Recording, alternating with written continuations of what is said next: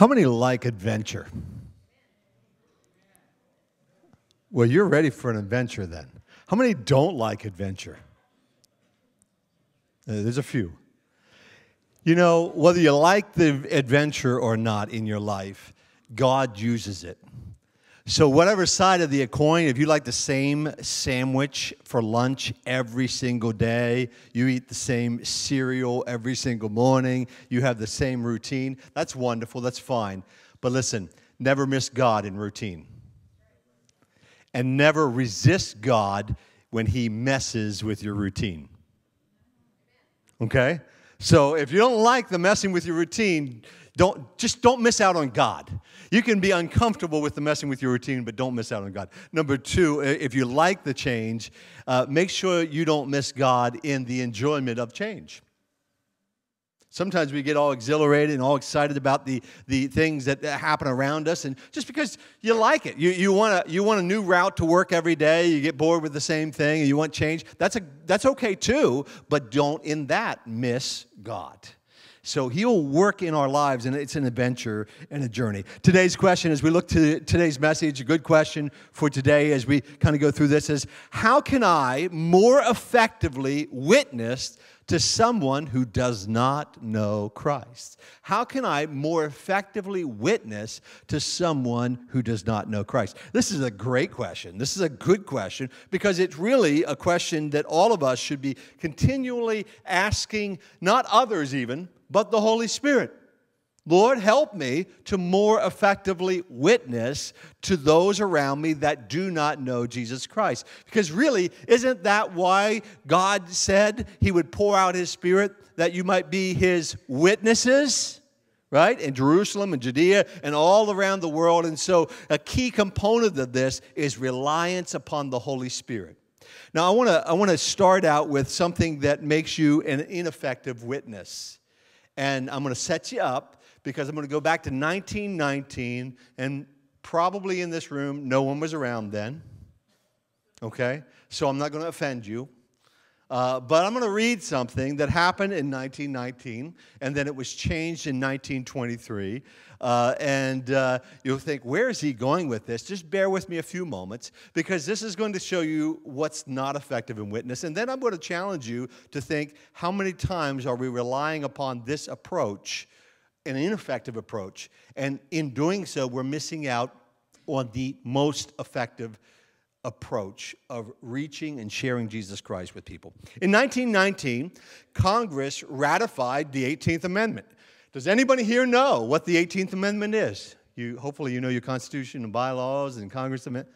You don't know. Somebody, I heard say it. And that was, in the Constitution, that was prohibition. The sale and the distribution of alcoholic beverages in the United States. People who supported the amendment included the great evangelist Billy Sunday. And his ambition, as well as that of others, was good. The ambition was they truly believed that outlawing liquor, alcohol, in all forms, could improve society. And they had some good basis for that. It would prevent a lot of tragedy that we deal with even today. So that was their goal. Many people called this amendment, the 18th Amendment, the Great Experiment. That's its nickname. But the Great Experiment didn't work, largely because millions of Americans chose to get past the law through working with bootleggers and going to speakeasies. And in 1923, the law was repealed. It basically was the great experiment that failed. And I don't know how you feel about that. I don't know what your experience or your background is. But the great experiment was this idea of we can make society better by passing laws. Now, believe me, I'm one who believes in law and order. We can't have chaos. And in fact, much of the modern contemporary mindset is that no law is better than law. That doesn't work, and all you have to do to see that is find a country like we saw in Iraq for a period of time, find countries where law does not reign, there isn't some kind of order, and it's all corruption, and you'll find a place that nobody wants to live in.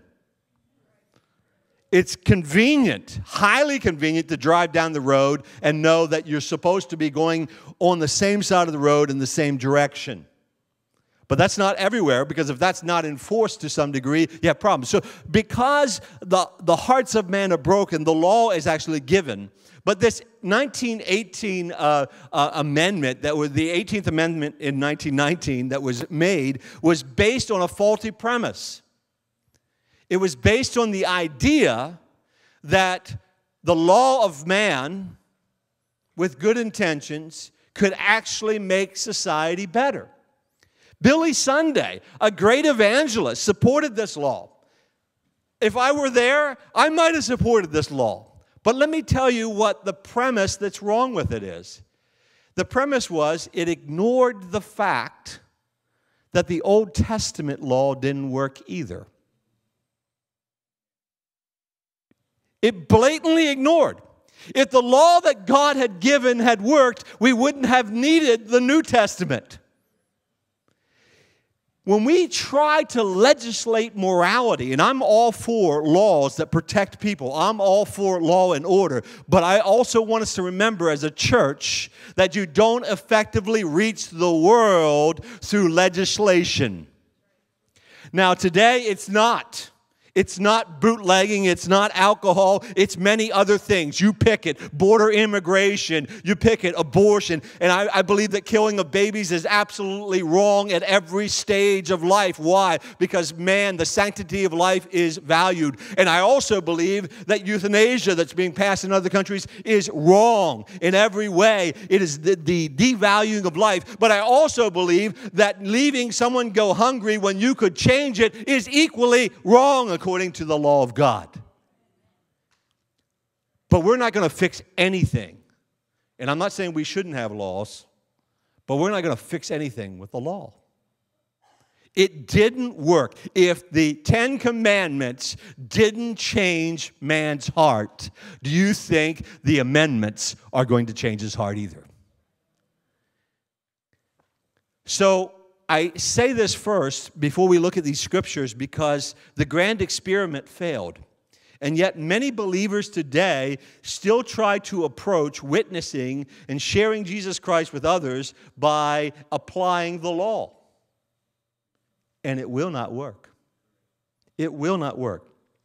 Let's look at Romans chapter 7 and learn why this 18th Amendment failed and that there was a better way in which they could have approached this. I have discovered, this is Paul writing, I have discovered this principle of life. Now, shouldn't that fascinate you? You read those words, and here is Paul writing, and he says, I have discovered this principle. That should cause our ears to turn towards what he's saying. That when I want to do what is right, I inevitably do what is wrong. I've discovered this. I'm messed up. That's Scott Brown paraphrase. But that's what Paul is saying. I want to do what is right, but I inevitably do what is wrong. Who in this room doesn't relate to what Paul's principle is here? Haven't you discovered it? Don't eat that extra brownie, but I'm craving that extra brownie. I want to do what's right, but I inevitably do what's wrong. And then my wife and son will ask me, what happened to the Oreos? They only put 3 rows in those things, or 2 rows in those things. I don't know why they have the 3rd row. They could save plastic. I don't know. That's wrong. Verse 22. Note that what Paul says. Now, this is so important. He's got this struggle going on, but he says this in verse 22. I love God's law with all of my heart, but there is another power within me that is at war with my mind. And this power makes me a slave to sin that's still within me. Oh, what a miserable person I am. You want to know why there are so many naysayers in our society? And if you don't think there are, just turn on the news. I mean, those people need to get a new job. They need a new life because everything all the time is negative. It's sad. But Paul writes about this and says, I love the law with all of my heart. I want what is good. I want what is right. But there's something inside of me that's working against that. And this is why the law of the Old Testament, Scripture says, failed, not because it was imperfect, but because of the hearts of man. You see, legislating law or trying to get people to conform in a certain way will not set people free. And yet, sometimes the temptation to witness is about cleaning up something in their life rather than what it really needs to be about. And we'll look at that in just a moment. So as we keep reading here in verse 25, I thank God that the answer is in Jesus Christ our Lord. The answer is not in another amendment. The answer is not in this or that. The answer is and only is in the person of Jesus Christ. And by the way, that's the gospel. That's the message we care. Paul recognizes that there's a spiritual struggle within each human being. It's a principle of life. Paul recognizes that the law reveals the error of our ways, but the law doesn't transform our heart. The law is not what sets us free. In fact, it just reveals the sin that is within us. He says, and I love how he says this, and the answer is in Jesus Christ our Lord. So you see how it is. In my mind, I really want to obey God's law, but because of my sinful nature, I am a slave to sin. If we want to change society, if we want to make the world a better place, we're going to do it by sharing Jesus with others. Not the rules, not the law, not these things, not those things, not changing things. And I'm not saying we shouldn't stand for what is right, but I'm telling you the energy needs to go into the one thing that can change the position of a person's heart. Somebody is considering doing something harmful to another human being. What will change that? A law, don't do it, and they just go out and kill them anyhow. Or changing their heart where they don't want to kill them. And Jesus does that. It's a transformation. And so when we look at this idea, this question, how can I more effectively witness to somebody who does not know Jesus? Well, number one is just rule out this idea that giving them a bunch of rules is going to fix them. It's not. Because the Old Testament was a bunch of rules and it didn't even fix Israel. There's a better way. It's Jesus. He is that better way. Now, let's look over at John's Gospel, chapter 1, beginning reading of verses 6 through 8, and let's look at something that's very peculiar in Scripture. It's an interruption. It doesn't make sense, and we read over it all the time. It's a familiar passage of Scripture, and yet it seems like this is a real odd set of verses. In fact, 3 verses, 6 through 8, are very peculiar in the context of this greater passage of Scripture. John's Gospel, chapter 1. In verse 6, it says, God sent a man, John the Baptist. Now, what is John talking about here? He's talking about Jesus in chapter 1. In the beginning was the Word, and the Word became flesh, and the flesh dwelt among us. He's talking about Jesus Christ. He talks about Jesus Christ in verses 1 through 5 and verses 9 on. But he sticks 3 verses in the middle of this chapter at the opening of his book that's all about Jesus Christ. Was the Word, is the Word, and the Word has come to us. And he sticks these 3 verses, and the verse 6 seems very out of character. He says, and God sent a man, John the Baptist, to tell about the light so that everyone might believe because of his testimony.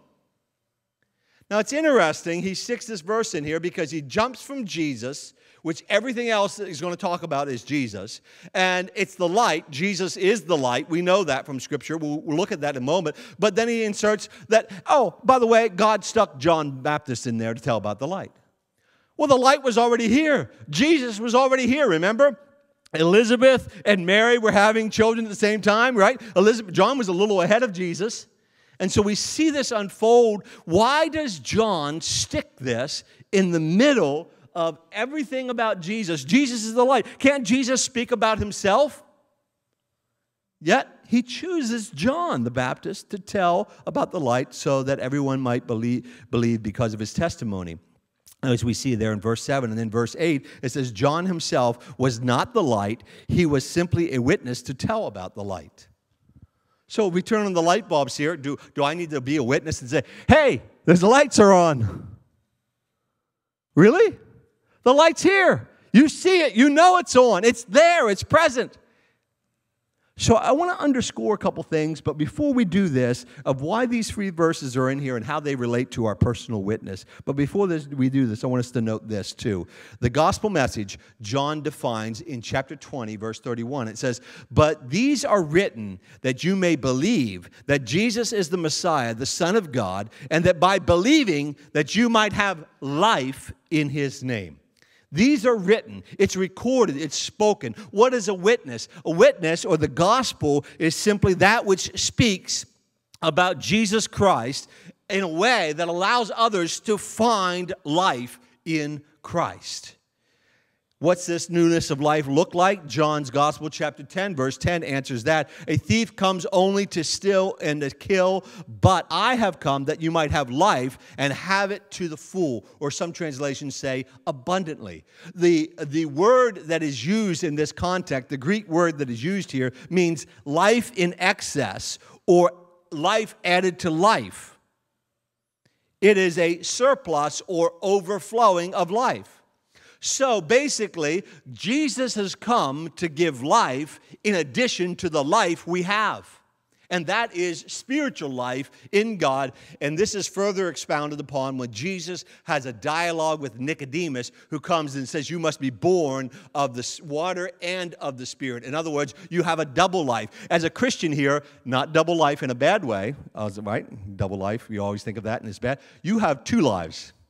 You have your life as a human being, but then you are, through Christ Jesus, imputed a spiritual well-being, a spiritual life that is put upon you above and beyond, something that goes beyond the life that you have been given just as you walk in the flesh here. And so this is that life and life to the full. It's life beyond this. Speaking of the excess or overflow, he adds life to our life. This is the gospel. Then our goal in witnessing really comes back to this gospel is, what are we telling people about?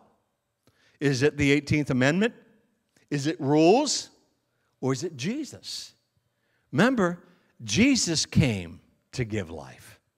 Jesus came to do what the law could not do for man, not because the law is wrong, but because the law is powerless against a falling heart. All it does is expose wickedness. It doesn't change it. The 18th Amendment exposed the aspect of the ills of alcohol and what it was doing to society. But the changing of it just caused those people to find another way, because the law didn't change the heart. In fact, it further complicated the situation, and actually, as you study history, raised a lot of people to affluence and power that were very bad people, because they were willing to break the law to make a profit. They were willing to kill people in making a profit. They were willing to do a lot of things to make a profit. Because why? The hearts of man were not fixed by the law. You can't legislate a heart into the kingdom. You don't make good people by laws. You make good people by a relationship with Jesus Christ. Life more abundantly through Jesus Christ that transforms people. It makes us different. So going back to John 1, 6 through 8, I want to pull this out. The first thing we see here again is God sent a man named John. This verse is weird. It's stuck in the middle of this whole context. Everything in John's about Jesus, and yet you stick right here, John the Baptist. The first principle I want you to know on being a more effective witness is I want you to know this. God sent a human witness, that is John. In other words, be human. Just be human. Don't play the spiritual card. Don't play the greater than thee card. Just be human. No one could testify to the light better than the light himself, that is Jesus Christ. And yet John the Baptist is used.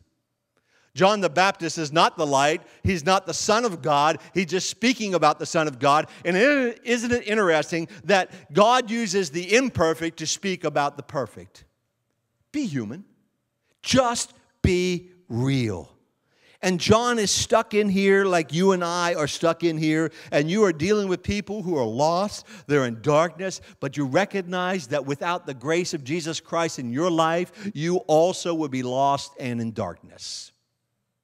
Be human, like Paul speaks of in Romans when he says, I know what I do. I want to follow the law, but I am imperfect in doing this. I want to be obedient, but I still struggle with obedience as I walk out my Christian life. I want to do what is right. So don't go to somebody with this air of superiority, this air and this idea that I know how to live and I'm going to show you how to live. Go with a humility and a brokenness and say, I know what you're struggling with, and guess what? I struggle too. Maybe it's not the same struggle, but the same essence is there, and I have found help in Jesus Christ.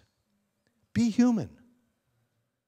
Just be human. God's okay with that, and he emphasizes that, and John highlights that by saying, I'm going to use John the Baptist. In the middle of Christ's story, he's going to testify to Jesus, when Jesus probably could more efficiently testify to himself. Guess what? That means you can be a witness for Jesus Christ. You don't have to be a perfect person. You don't have to have it all figured out. You don't have to be sin-free. Not that you're not striving for that. But Paul says, I press towards the mark of the high calling in Christ Jesus. I have not yet obtained, but I press toward that mark. So one of the key components of being an effective witness is just recognize who you are and accept it. It's okay.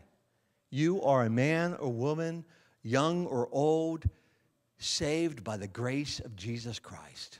You are somebody that has shown mercy and favor that you did not deserve, not unlike the person you are talking to. You are a person who has found hope not in the rules of the law, but and not in the ritual of church, but you have found hope in the person of Jesus Christ. Just be human. Speak not of you, but speak of him, liberating you. And if you speak of yourself, do so with humility and a humbleness, recognizing how broken you are without Jesus. Because without Christ, you cannot. Now with this, I just want to give two quick notes in this be human part. As you're being human, look at this. John the Baptist was called. Be alert to the possible calling of God on your life. Be alert to that. Because God may just call you. So, but there's someone better. Do you think John the Baptist felt that? He is the light. Why am I testifying about the Son of God? Why am I? I know I'm a cousin, but why am I testifying about the Son of God? He can do this. He's an adult. He can speak for himself. So that means you and I need to be mindful and alert that God may be calling us. In fact, the truth is, all of us are commissioned to be his witnesses. And this is why he pours his Holy Spirit into us. And then as that is going on, I also want us to note that you need to be ready to hear the testimony of others sent to you. So in other words, as you need to be ready to share the testimony of Jesus Christ, and that is the testimony of Jesus Christ in your life, you also need to be ready to receive the testimony of Jesus Christ from other people's lives. Be teachable. Being human recognizes, I don't know it all. I haven't figured it all out. I've been serving the Lord for a long time, but I don't have all the answers. And what God is doing in somebody's life is important to me to understand and see and value. This is where our testimonies become incredibly valuable, because a testimony reveals our humanity and the brokenness of such, but it also reveals his great mercy and the power to liberate us from that which we can't liberate ourselves from. So that's the testimony of Jesus Christ. Be human, recognize there's a call, it can be a call, listen to the voice of God in that, but also value your testimony and the testimony of others. Speak of what you know. And then in that next verse it says, to bear witness to the light. Speak the truth in love. If you want to be an effective witness for Jesus Christ, the truth must be spoken. It can't be your opinion. It can't be the opinion of society. It can't be what you want it to be. It has to be the truth. But that truth has to be delivered in love. And you can't separate these two, or you get weird and false religions. If you separate love from the truth, you get legalism. But if you separate the truth from love, well, we just got to be loving and accepting. Well, you are accepting of the person because you value them, because they are made in the image of God, flawed like you are. But that doesn't mean you say, well, that's okay. You can be whatever you want to be. No, that's not truth. You have some weird New Age religion at that point in time. You don't have the gospel of Jesus Christ. And it will not set them free. The truth in love is what we see here, and this is what John the Baptist is doing. He's bearing witness to the light. The light is love. Jesus is love, but he is also truth. And you can't separate the Word of God from the person of God, because they are one and the same. The Word became flesh. Now, the best way to illustrate this in your witness is found over in 1 Corinthians chapter 13. Now, note this. It says in verse 1, if I speak in all the languages of the earth and of angels, but don't love others, I will only be a noisy gong or a clanging cymbal. You're just running your mouth.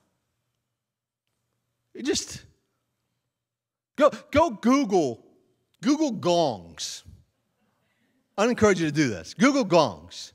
Because if I could have had one, there's all kinds of them. I didn't even know there were that many of them, but I looked it up. I did a little research on it. Google, the symphonic gong is my favorite one, because you start rolling this thing. It starts building and building and building and building. And it's not, I always thought you just bang the things. But no, you just tap them, and it starts building and building and building. And the vibration there, and you get a really loud, all I am is a big loud noise. And listen, you're not going to be an effective witness if you try to legislate morality in a person's life. You're just a gong. You may be right, but you're just a loud noise, and it's not going to change a heart. How do we change people? We change people by having the love of Christ in us. Speaking truth, but holding to love. Be that loud gong. Verse 2, it says, and if I have the gift of prophecy, and if I understand all of God's secret plans and possess all knowledge. Isn't that what we want to do? We want to go to people in the world and tell them, all right, I understand what God is, what he's doing. I got it all figured out. Here's what you need to do.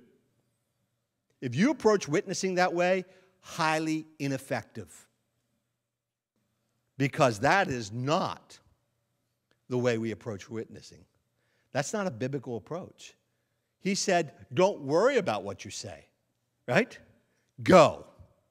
Be my witnesses, but wait until one thing. You got through all the courses, you got all the scriptures memorized, you got the Roman road down, and then you can go. No, wait until you receive the power of the Holy Spirit, then you will be my witnesses. You see how we want to keep going back to legislating how it works? We want to even legislate how we witness. This is the way to effectively witness. You know what you need to be a witness? You need to be a human being with Jesus as Lord and Savior of your life. That's what you need. That's all the early church had. That's all it had. And they turned the world upside down. Why? Because they knew it wasn't the law. They were excited that it wasn't the law because it didn't work, but they knew it was Jesus. And they were more than happy to even die. As we talked about last week, sawed in half. That the gospel of Jesus Christ would liberate people. Love has to be a driving component. To bear witness to the light, it must be truth and love. You can have all these things. And if I had faith that could move mountains and did not love others, I would be nothing. You want to be an effective witness? Be honest with who you are. That doesn't mean you don't strive to go forward in Christ. You should be striving. That should be the desire of your heart. Paul writes that in Romans. But be honest with who you are, but love people. If you want to reach the lost, you actually have to love them as a person, not as a project. Get away from the idea of a project.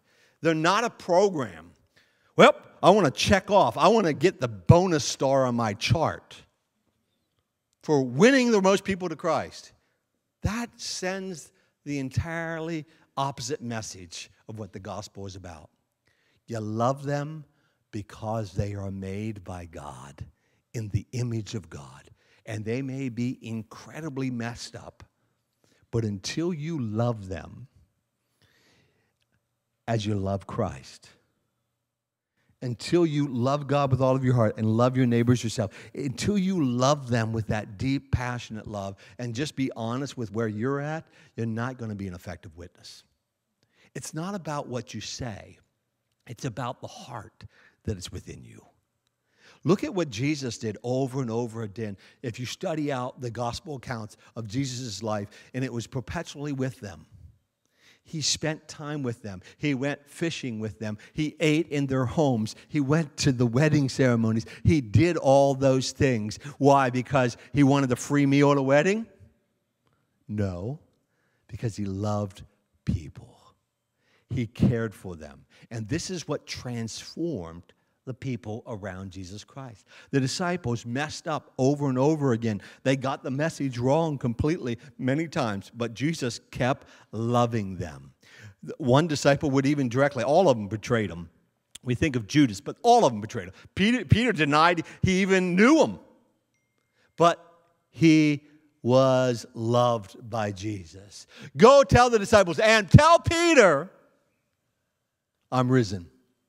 What is that? That's the love of God for them. He loved them in spite of their failures, in spite of their shortcomings with the law. He loved them. He cared for them. If you want to be an effective witness for Jesus Christ, you actually just have to love people. Messed up people. By the way, look in the mirror and say, oh, you know, if you're struggling with loving yourself because you're so messed up, you're missing the point that Jesus loves you, and he knows how messed up you are. He knows it better than you're willing to admit to it.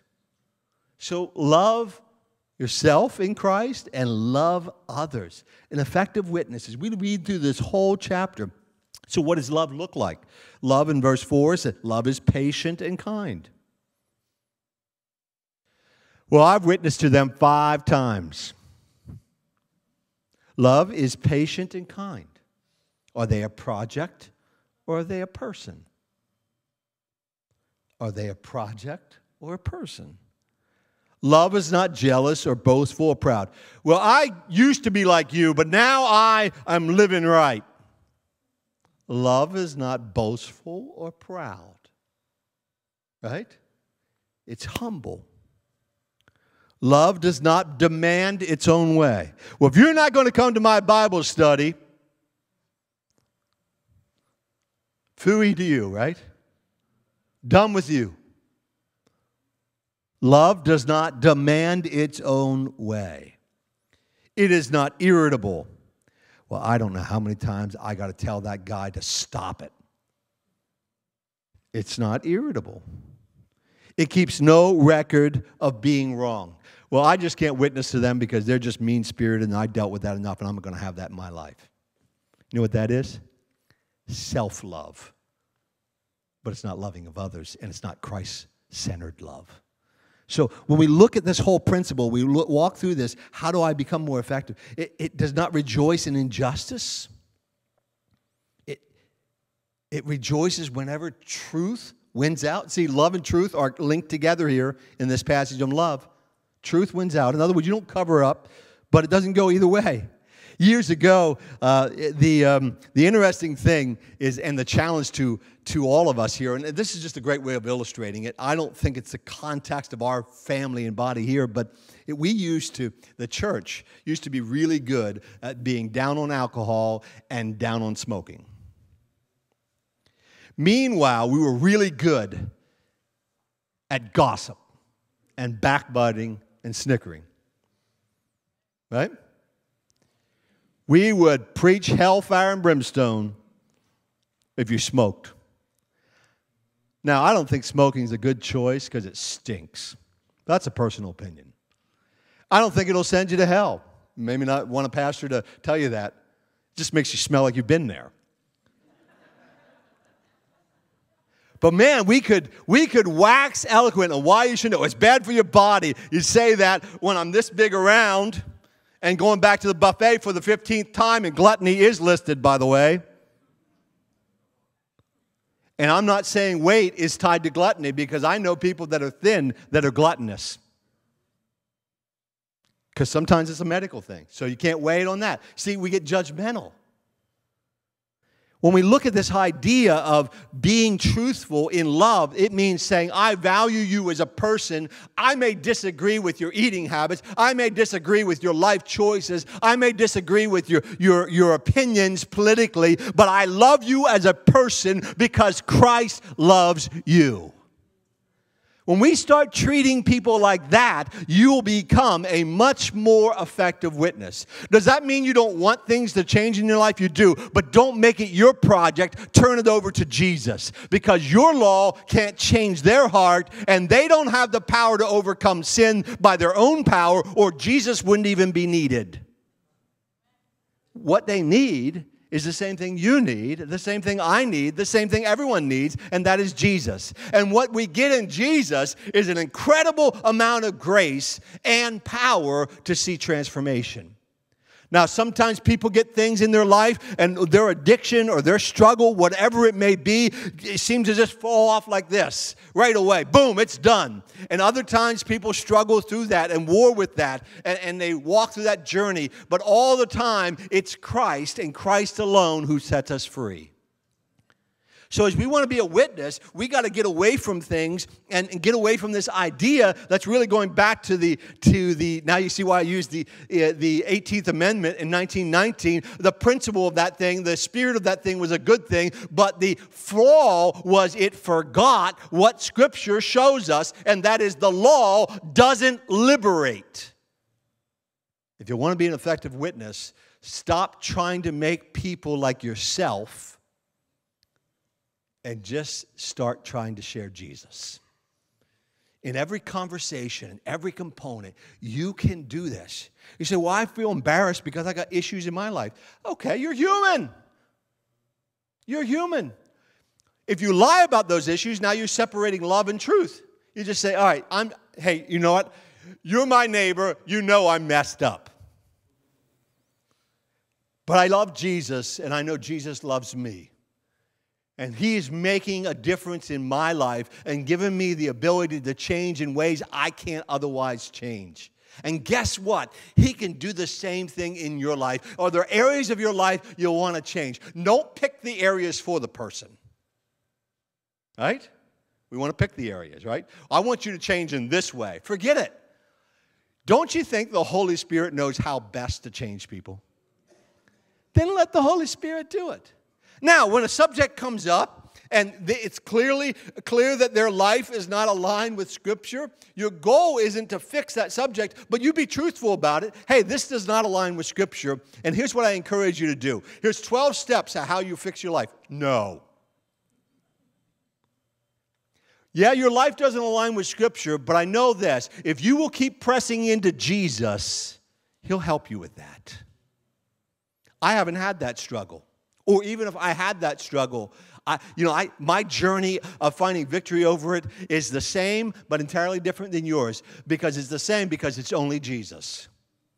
It's entirely different because the steps that God, the Holy Spirit led me in may be different from yours, but I know the outcome will be the same. You will be set free in the name of Jesus. Stop giving them rules. Just give them Jesus. unapologetic, but loving. So John here in that verse 7 is truth and life. It's wrapped together with love. He is to bear witness to the love of Christ, the truth of Jesus Christ, and he carries that forth. And all of Corinthians 13 speaks of that and talks about the power of just sharing and being a witness before Jesus Christ. And verse 11 gives us an understanding, because sometimes when you look at these things, I look back in my ministry. I can do that now. I'm old enough. I'm not old. Well, at least that's what I tell myself.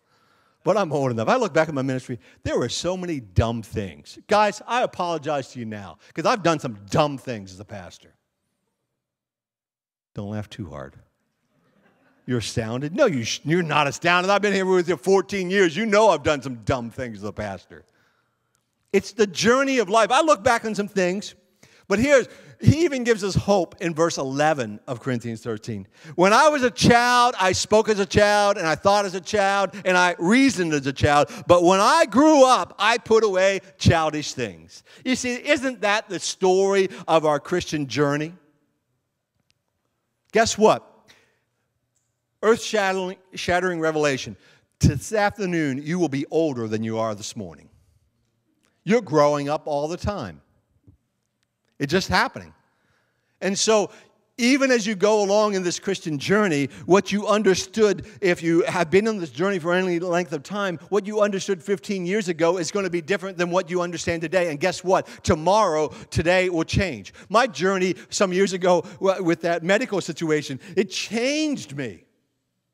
I would never volunteer to go through that. I don't recommend it at all. Find a different and easier way.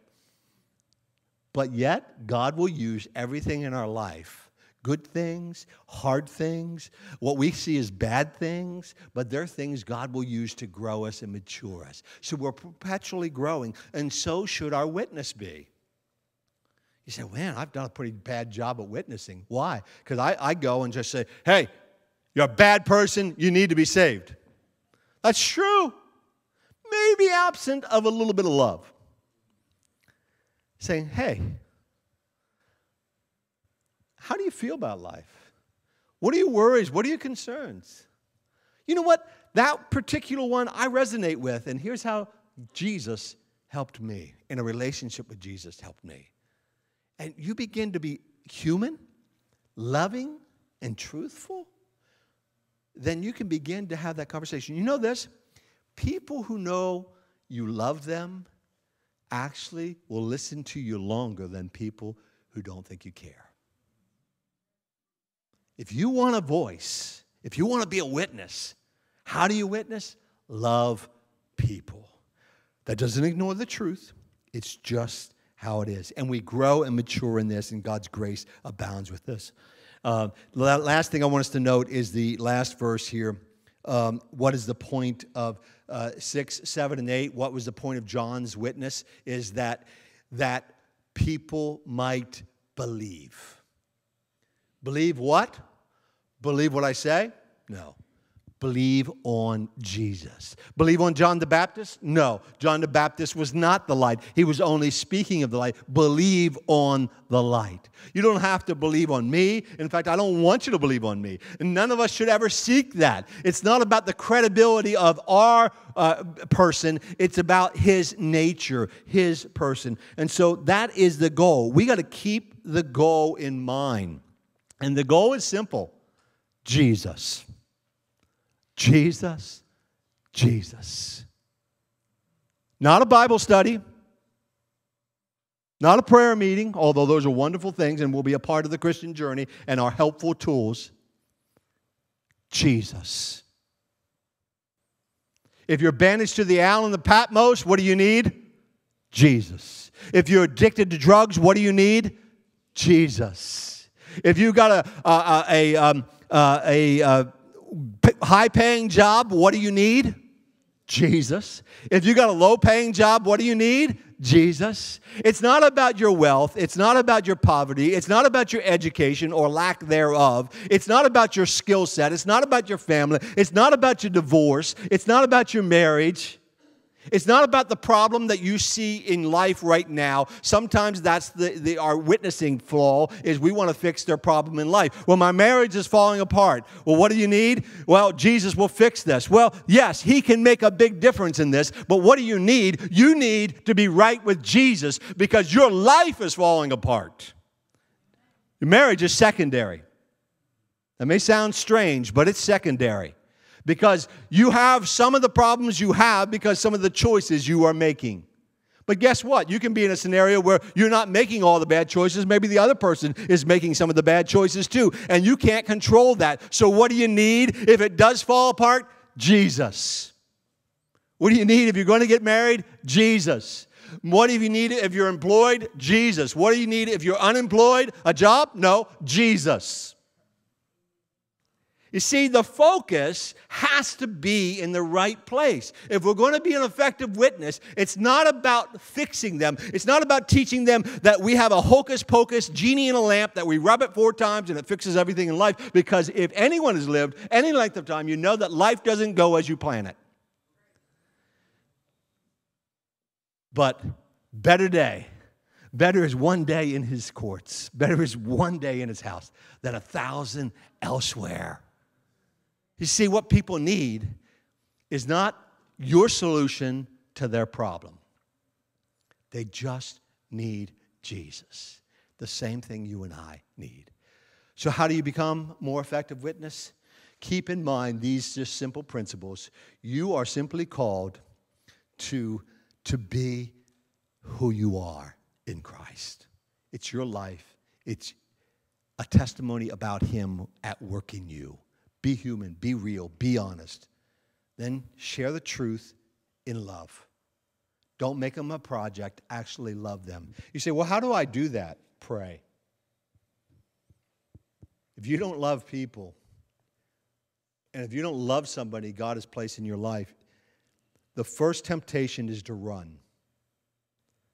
But the biblical answer is to pray. Right? I want to avoid this person. Why? Because they make me uncomfortable. Maybe God wants you to be uncomfortable. You ever consider that? Maybe he wants to speak into your life. But by doing that, by loving them, you say, what happens then is you have to actually pray through.